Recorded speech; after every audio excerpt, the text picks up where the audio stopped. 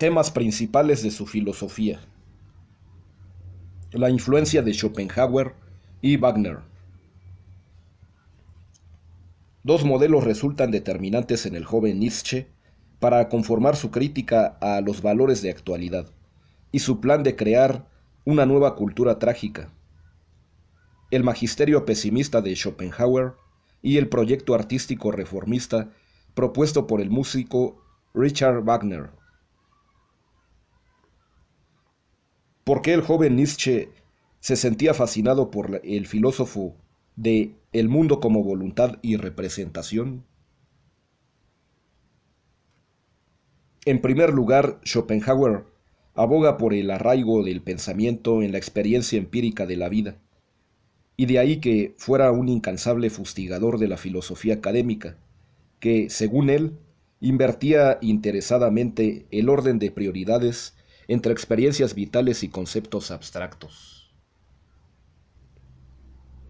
Aunque definía la metafísica como el conocimiento que va más allá de las posibilidades de la experiencia, también destacaba la necesidad humana encaminada a trascender la simple apariencia.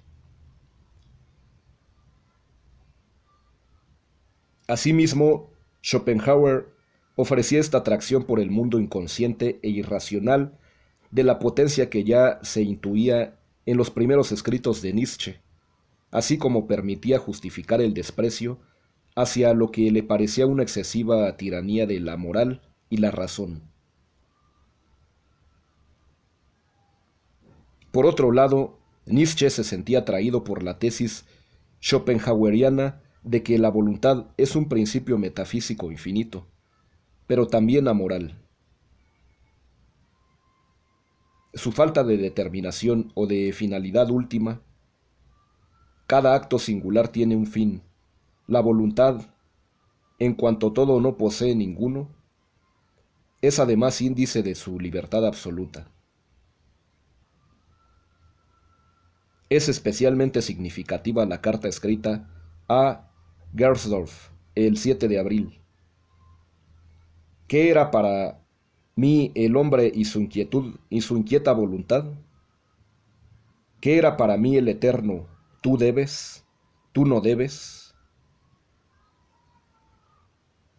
Qué diferente es la borrasca, el rayo, el granizo, potencias libres, sin ética.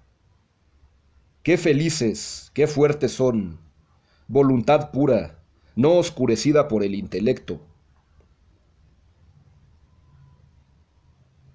Muy lejos de ser un modelo idealizado, a Nietzsche la confrontación con Schopenhauer también le serviría para profundizar paulatinamente en un camino filosófico personal crítico con la doctrina del pesimismo, así como en otra idea de la esencia de lo trágico, conforme a esa intuición básica de que toda vida es sufrimiento.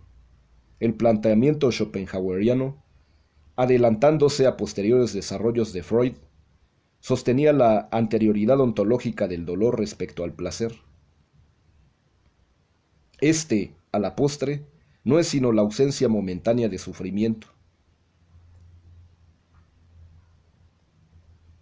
De ahí también la fuerte carga ascética de esta reflexión, su búsqueda filosófica de un vaciamiento capaz de anular por completo todos esos deseos egoístas del hombre, preso en los límites de su propia e ilusoria individuación.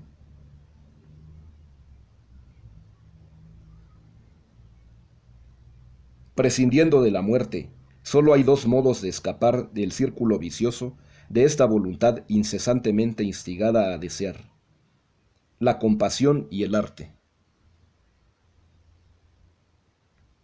Estas ideas calaron hondamente en el espíritu del joven Nietzsche y constituyeron el telón de fondo de su devenir intelectual, en un primer momento como modelo, luego como objeto de crítica.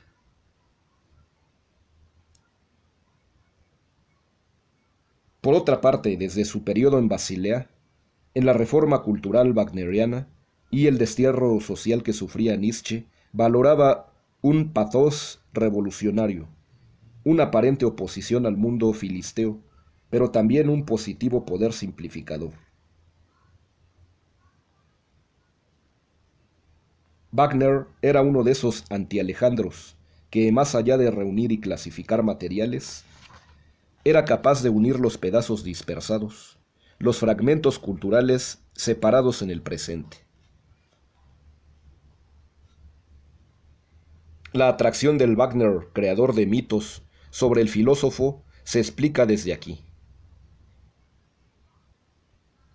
Para Nietzsche el espejo griego resulta imprescindible porque representa nuestra escena originaria, el lugar en el que, en cierto sentido, seguimos estando pese a toda supuesta distancia temporal. La cultura helénica revela como si el tiempo solo fuera una borrosa nube irrelevante, ilustrativas analogías con respecto a la situación presente. La convicción nietzscheana de que Wagner, cual nuevo anti-Alejandro, encarna la fuerza necesaria para atar de nuevo el nudo gordiano de la cultura, expresa esta simetría. Del mismo modo que Grecia tuvo que lidiar con la barbarie asiática y mediarla, hoy, agotado el cristianismo, el problema es cómo mediar esta fuerza radical y reforzar el poder de la cultura helénica.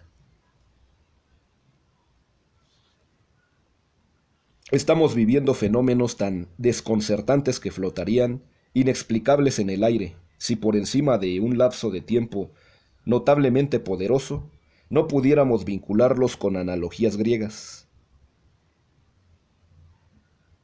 Pues entre Kant y los Eléatas, entre Schopenhauer y Empédocles, entre Esquilo y Richard Wagner, hay unas afinidades y aproximaciones tales que recibimos de manera casi palmaria una exhortación sobre la muy relativa consistencia de todos nuestros conceptos sobre el tiempo.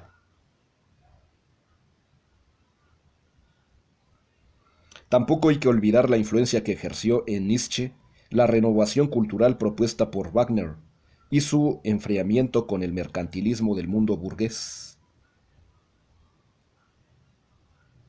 En una carta a Elizabeth, posterior a la ruptura con el músico, que data de noviembre de 1883, afirma que frente a la debilidad del egoísmo de su época, lo que a mí hasta ahora me ha hecho bien ha sido la contemplación de hombres de larga voluntad, que pueden callar durante decenios y que no por eso se decoran como ostentosos objetos, ostentosos adjetivos morales, como, por ejemplo, héroe o noble, sino que son suficientemente sinceros para no creer en nada mejor que su yo, y en su voluntad de imprimir esto a los hombres para todos los siglos de los siglos. Perdón, lo que a mí me atrajo de Wagner era esto. De igual manera, también Schopenhauer vivía solo en este sentimiento. Nietzsche y Wagner contemplaban desde sus conquistadas trágicas cimas de mezquindad de un arte. El burgués, superfluo, frívolo, incapaz de nutrir el espacio público del pueblo alemán. Desde estas alturas románticas, el mundo aparecía negado a la decadencia. No es extraño que, en una carta a Cosima desde Londres, Wagner compare el espíritu predador del capitalismo con el robo del oro que da arranque a una tetralogía operística. El sueño de Alberico, el avaricioso rey de los enanos, a quien pertenece el oro en origen, se ha cumplido aquí, la casa del tesoro. Nibelheim, el dominio del mundo, la actividad, el trabajo, por doquier la presión del vapor y de la bruma.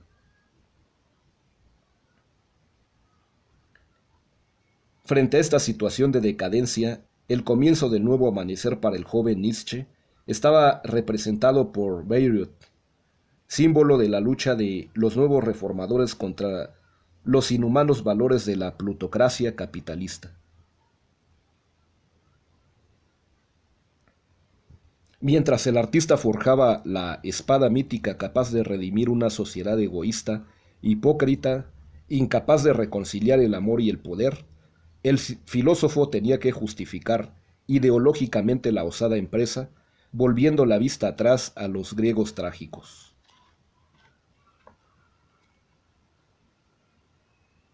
En efecto, Nietzsche y Wagner ascenderán lo suficiente para dejar atrás el mundo burgués, al menos aparentemente. Mientras que el filósofo no permaneció poco tiempo embrujado por la fascinación del abismo romántico, el músico terminó sucumbiendo al dulce mal de las alturas. En su última ascensión, Wagner quedó paralizado por el vértigo. ¿Se dejó caer por debilidad o por convicción? Nietzsche utilizará más tarde una dura palabra: traición. Es conocido que durante la concepción final de la tetralogía, Wagner se embebió en la lectura de El mundo como voluntad y representación de Schopenhauer, hasta el punto de reformular el sentido inicial de las esperanzas revolucionarias puestas en su Sigfrido.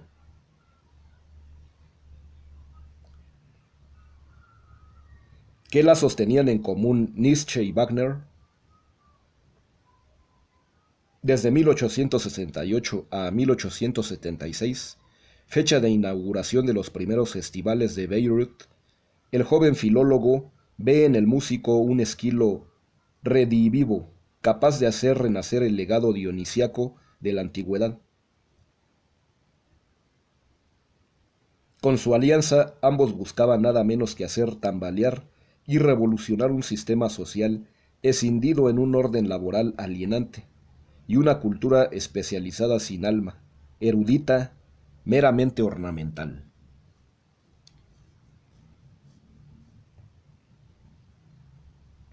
Por su parte, en una prolija carta fechada el 24 de octubre de 1872, el compositor termina encomendando al joven filólogo su misión. Miro a mi hijo Siegfried. El niño se hace cada día más robusto y fuerte, y al mismo tiempo no menos diestro con el ingenio que con el puño. Y el niño me lleva a usted, amigo mío, y me inspira, ya por puro egoísmo familiar, el afán de ver impulsadas literalmente hasta su realización todas mis esperanzas depositadas en usted.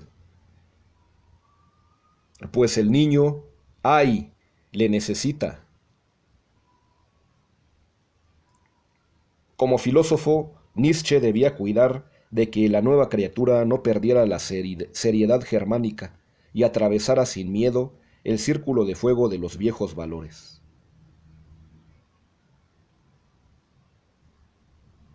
En 1870, Cosima comunica a Nietzsche que el maestro se dedicaba a la composición de El crepúsculo de los ídolos por las mañanas y leía a Schopenhauer por las tardes. El epílogo ya solo invitaba a una conclusión pesimista, redentora de la voluntad. El antiguo matador de dragones también tenía que sucumbir. El final de la tetralogía describe un universo de fuertes tintes schopenhauerianos y vaciado de toda fe revolucionaria e incluso de toda esperanza humana. El nuevo mundo es tan malo como el viejo, es nada. En lugar de abandonarse al influjo wagneriano, Nietzsche comprendió poco más tarde que la atracción del abismo que tanto le había seducido debía emprenderse más como prueba formativa del temple humano y acicate de la voluntad que como deleite morboso en la caída. Ya en 1874, antes de la carta intempestiva con motivo de la celebración de Beirut, el joven Nietzsche sospechaba que este arte era una suerte de huida del mundo, un modo de hacer suyo una parte de la fuerza de la religión moribunda. Nunca se insistirá lo suficiente en la tremenda importancia que tuvo para Nietzsche la ruptura con Wagner. Poco a poco el programa romántico wagneriano es interpretado retrospectivamente como un programa basado en la impotencia pesimista y en la resignación estetizante y narcisista del artista ante una realidad omnipotente y ajena al individuo. La salida que brinda el arte romántico se nutre de la escisión y la enajenación de la propia vida.